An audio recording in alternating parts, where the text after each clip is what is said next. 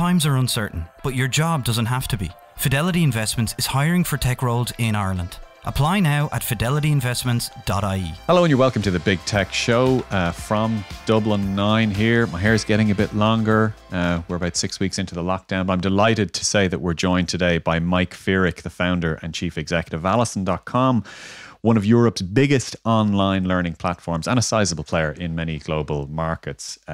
Mike, welcome to the podcast. Thanks for having me, Adrian. Good to be We here. have to call it a vlogcast these days. That's fine. I saw a picture of MTV DJ Kurt Loder during the week. You might remember him. You're sort of similar vintage to me. He's now 75. He's 75.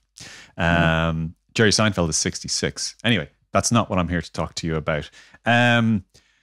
Alison.com is one of the most impressive tech companies out of Ireland in terms of the figures, in terms of the stats. I mean, I think you've got 14, 15 million, something around that registered members worldwide, a couple of million graduates, 1,500 plus online courses. How has the lockdown been for Alison.com? The lockdown has actually been very kind, the truth be told. We're one of the very fortunate companies that are doing very well. The time for online learning has really burst open and come forward. Obviously, Alison is 13 years old, but absolutely there's tremendous traffic. And we signed up over 600,000 people alone in April. And, wow. Yeah. What are they studying? What do they sign up for? Yeah. And what are they studying? Well, we have about 1,500 to 1,600 free courses. And they're getting better quality all the time as we become more mature as a company. Anything from touch typing to accountancy to ISO 9000 to project management. So it's across the gamut. Anything from, and then you keep going when you have 1,500 courses, you have a lot of anything from garden design to how to become a dog groomer. Anything that allows you to be employable and employed and improve your employed. So it's like, so we would focus as being, people who are familiar with online learning. The other big players would be the Coursera's and the edX and perhaps the Udemy's and things like that. But they're often focused with people that are already very well educated. Our focus is a little bit more bottom of the pyramid. So I often talk about that we want to train the barman in Thailand to be the bar manager.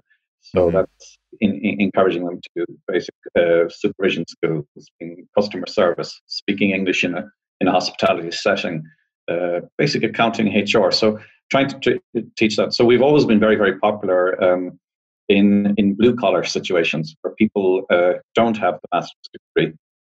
But still, technology is entering into the workplace of nearly every worker around the world.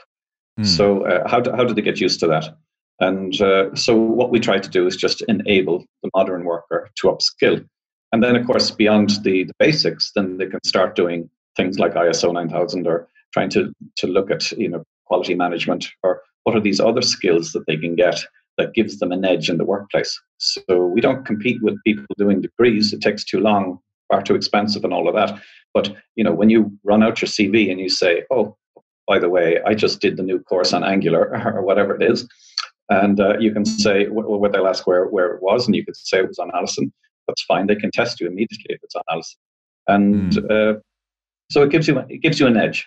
And in these times, people realize that you really need an edge. There's, as you see the stats in Ireland, nearly half our workforce is actually unemployed or on some type of assistance right now. So when you get back into the workplace, who are you and why would somebody hire you versus the next guy? So a lot of people are realizing that. And the one thing you can do with your time is that you can upskill. So so it's been really great. I was on to you earlier on the week as to curious as to what the busiest Irish websites are.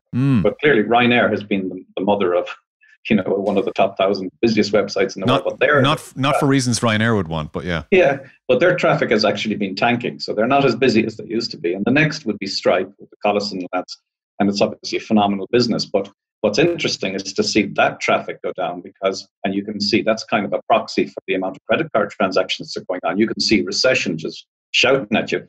So actually, we're number 3 now. We just passed out the Irish Times. So, I think in Ireland, people don't realize that Alison is as big as it is. But Ireland is such a small country. It's yeah, it's where we live. We love it. We love living here, but at the same time, the action is abroad, and actually, this is where Irish businesses need to be. Is focused on abroad and to be as competitive as you can be. So yeah, just on the website stats, are they Alexa.com? That's Alexa. Just taking Alexa. Yeah. Do you trust Alexa?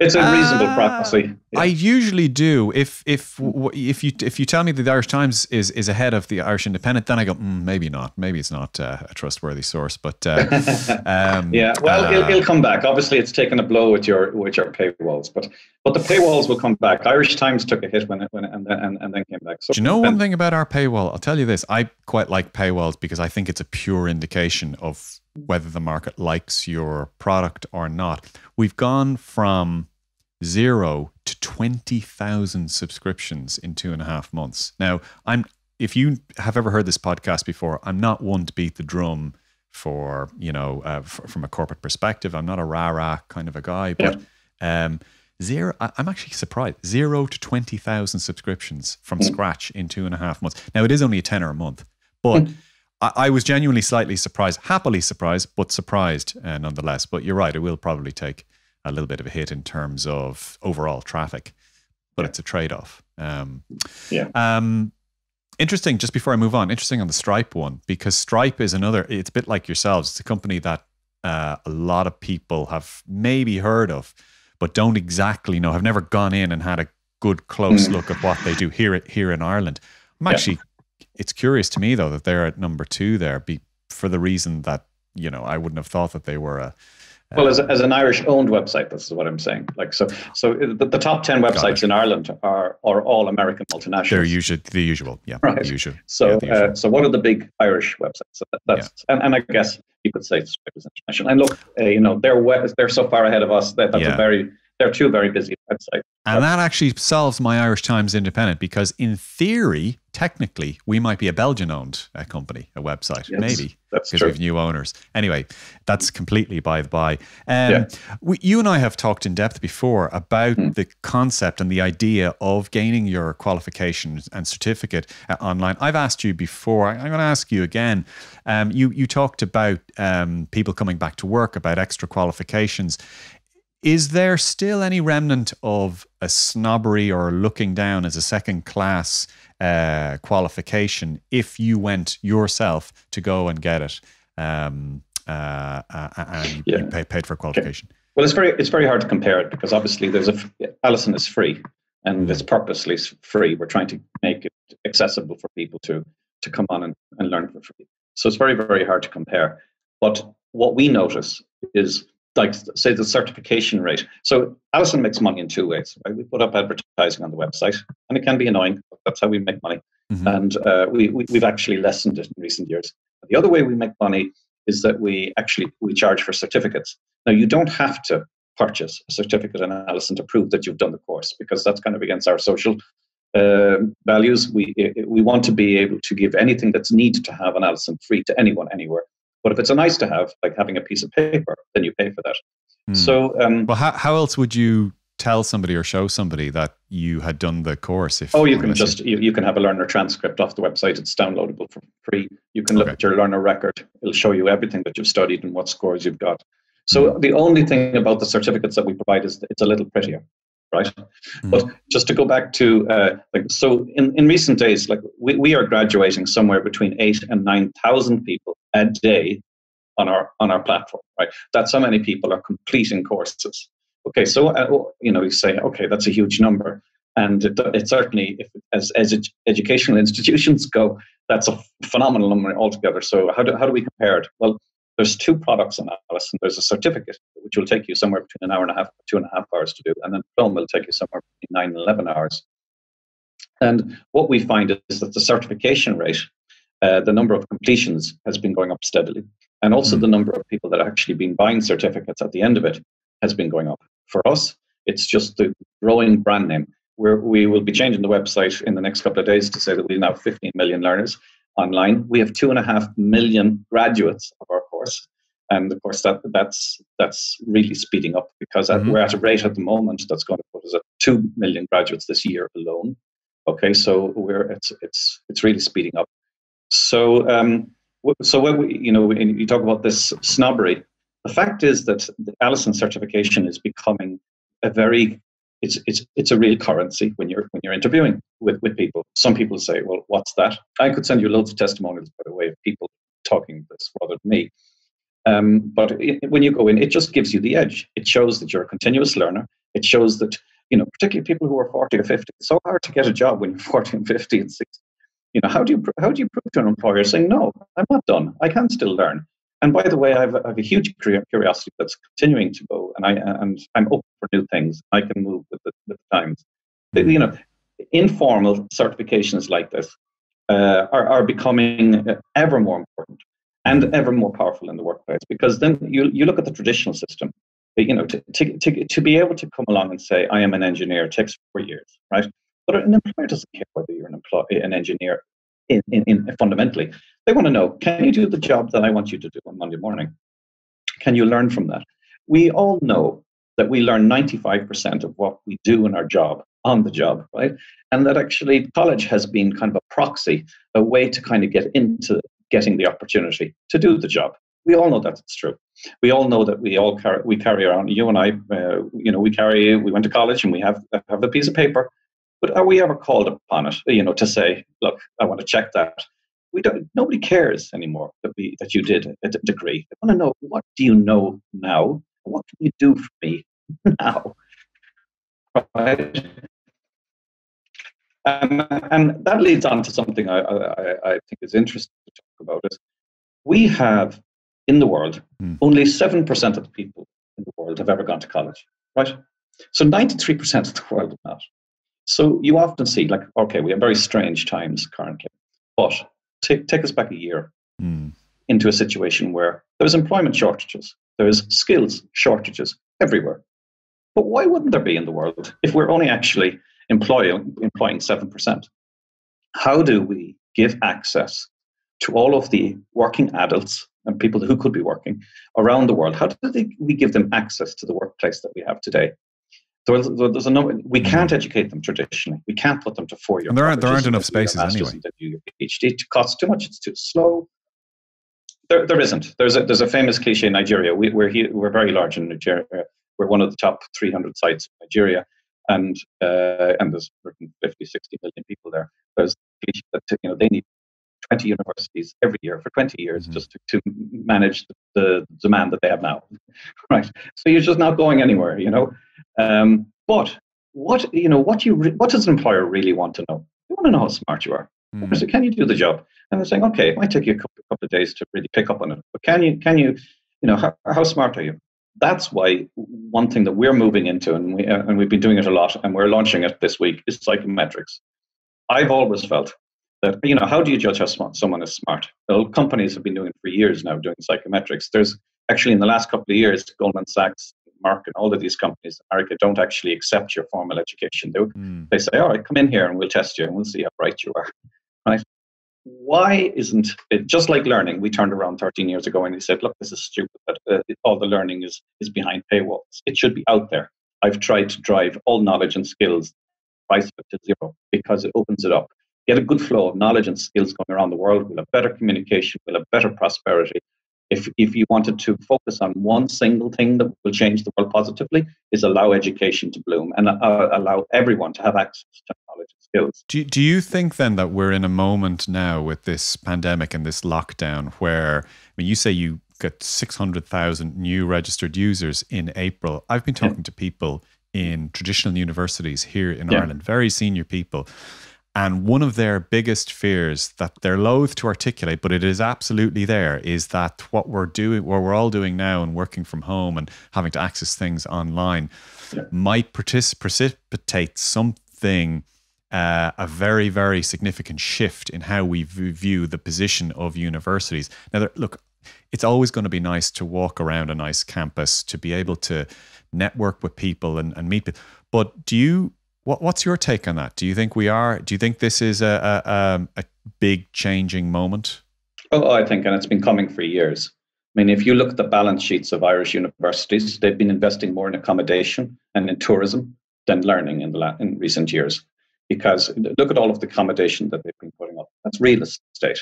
That's accommodation business. And then it's tourism. An enormous amount of, a lot of the universities are inviting foreign people to come to Ireland and to study in colleges. But the truth is they're coming for cultural reasons, not for learning reasons. They're coming to learn English. They're coming to experience Ireland, nice, peaceful, wealthy country. It's a nice, safe place to put your kids for a couple of years. Mm-hmm. So, I think the universities, their business model is broken. They're charging too much for things that they shouldn't be charging to. Like, I had a kid who was in college doing an arts degree in Galway at NUIG, and he was doing 8 contact hours a week. It's just like, what's the point of turning up? Go off and read a whole load of books. Well, you can do that at home. And the thing is, so charging too much for that and charging too little for some of the very, very expensive stuff that they provide, like laboratory access. So, it's... When is that trigger moment going to come, though? Because if I look at elite education, if I want to get ahead, and I'm looking at the elite colleges and then everything that comes down, that trickles down after that. And what is it that the elite colleges have? They have the elite professors, the elite teachers, the systems. They invest loads in those systems. And then it trickles down from that to the mid-tier, to the entry, all of those sort of things. When will we see, an elite quality or standard of education investment from a bunch of experts in the field, professors, the absolute top of the top? I'm talking Harvard, MIT, Stanford, Oxford, Cambridge, that level. When will we see that level transfer online, or will we? Is that going to be a slow process? Look, 2 and 2 is 4 everywhere around the world. So whether it's a Harvard University professor that's up there telling you, or somebody else who actually perhaps could be a better communicator, you want to know the stuff. You want to, so this in terms of learning. But there is a bit of a difference. I mean, I have no axe to burn to grind for universities, but there is a little bit more nuance than that, isn't it? I mean, if you've got a Pulitzer Prize winner or a Nobel Adrian, it depends laureate, how much you're paying for it. It depends. Like if you're talking about thousands of dollars listening to one guy and another guy, and they're saying the exact same thing, and actually one guy is less qualified, doesn't go to Harvard, is not paid $500,000 a year, but actually is quite entertaining and I said a good communicator and a good teacher. I'd take him any day against the Harvard guy, who's probably there because he's particularly brilliant, writes a lot of papers, which suggests that his communication skills might be as strong as another guy. So I think, what we'll go down to, all knowledge and skills, there's a trend around the world, all knowledge and skills is trending towards zero, because as soon as the knowledge and skills is out there, it's been disseminated quicker with the technology that we have today and with the internet, quicker than ever. So the only place where real value is holding for and only temporary is where the knowledge is new, and where in some way that it's slower to get out, where there's security around it or whatever. But otherwise, I think what you're seeing is a free-for-all of knowledge and skills coming on, whereby you can learn anything, anywhere, anytime, in any language. And that's what we would be aiming to do, because we think, the Paul used to say, always fight with the inevitable. I see it as just inevitable. So going back to the Irish universities, they've got to look at, where do they provide real value? What is defensible over the longer period of time? And what's the stuff that they really need to go and release? And that is obvious. It's the stuff that can be done very quickly online. You can't be charging on it. It's quicker and more efficient to study it somewhere else. So I would say the Irish universities focus on what you do and what you do best, what you do uniquely, and where you provide that value, which isn't so easy provided elsewhere. So, but that brings a lot of problems, because a lot of, there's classic cases, a great article in the New York Times about business in America. American universities make 1/5 of their revenue on business. On business courses. Why? Because the margin on it is 95%. It's so easy to get somebody to stand up and give a lecture on marketing or whatever like that. But that is the underbelly. That's the stuff that they really can't sustain longer term, because it's too easy to learn off the, you listen to an entrepreneur has done X or Y, and saying, I prefer to listen to him, not the guy who kind of read the book about him, So the only question is who gets paid in that model, because to listen to you talk about it now, you're making a lot of good points, and yet the education system that we have now at the moment, those colleges we've been talking about, their senior administrators, their senior professors, teachers, they get paid hundreds of thousands of dollars. So how will they get paid anywhere like the same amount? They won't. They won't. And it's beyond time to be paying them what they're being paid now. It's the truth. Okay. You and I are taxpayers. I'm not paying them to be doing something that really doesn't have value. The fact is that these are not talentless people. Yeah. It's just that these people need to be redeployed, and they need to upskill, and they need to get into industries. The university industry, as we've known it, is a declining industry in terms of revenue. Like it annoys me when they go on about, we need more money. Money is the solution. No, you don't. You go to government and you say this whole sector needs to be restructured, because what you want to do for the nation in terms of skills upgrading be done in a different way. You should be giving money to different people to provide much more value. So universities, yeah, it's uncomfortable, but it's the reality. And it's not that they're going to disappear tomorrow. There is value. They need to look inside and say, look, a lot of people have faith that there's real value here. What is it? And of course, you can identify where it is. It's not at the lower level certificate diplomas. It's up where the master's, the PhD, the research. That's where the real value added, where the facilities, really important. Facilities, equipment, ever more specialist, is ever more expensive to access. Charge for it. People. We have there's the old dilemma in the economic sense that you wanted to charge every student in Ireland the same rate for doing very different subjects. That's got to change. If you're doing medicine today and you're really, you're going to have to access equipment that really costs a lot of money. It's got to be reflective. And there has to be a way that it makes sense for a bright kid who wants to spend their life doing that to access it.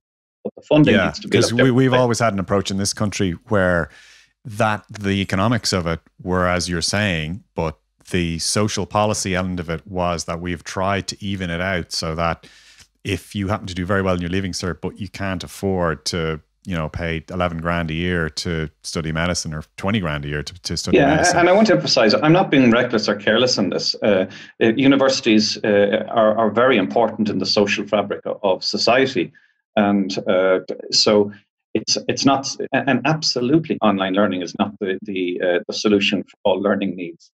Not at Galway, all. by the way, is one of the best. From what I hear, it's one of the best social universities in the country. I'm not sure if your son found that. Yeah, that was the experience in your household. Probably too much so. Yeah, yeah.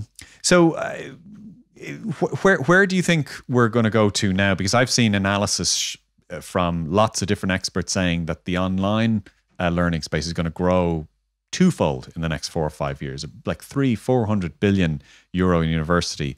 You're clearly saying that you think that something along those lines is going to happen. Maybe that this pandemic is going to kickstart that, or give it an electric shock because people are finding that they can live without turning up somewhere.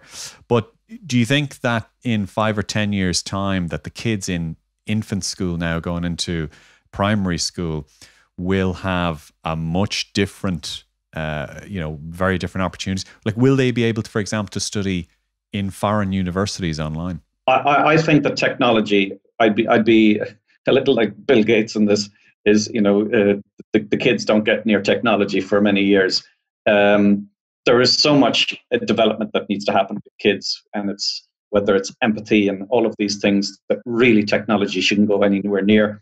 And we need to recognize that one-to-one interaction, socialization of children is far vastly more important than any facts that they learn at an early age. So let me retreat from that one. I do think that when people are adults and young adults, that online learning starts picking up and comes into its own and being unbeatable in learning, in teaching some things. So it's just, you take that industry and you move that and you enhance that and you invest in it. And for governments around the world, they need to be investing in it more, because the impact can be got for a lot less money than they're putting into traditional institutions. But just to say that it only works in certain ways. But I forget the question you were getting into. Do you want to remind me? You've pretty much answered it. I was asking whether the primary school students of today, by the time they get to college, will be able to do a University of Chicago degree or a Duke degree or a Sorbonne degree. Well, I think all of those brand names are going to be passé. I really do. those brand names mean nothing at the moment. Even in America, it's all about Notre Dame. It's more about football. There's a big industry, and also there's a big snobbery thing. There's a big snobbery thing among middle class parents. About my son, my daughter got accepted. I think that's going to die a death. I really do, because it costs too much money and people don't get value from it.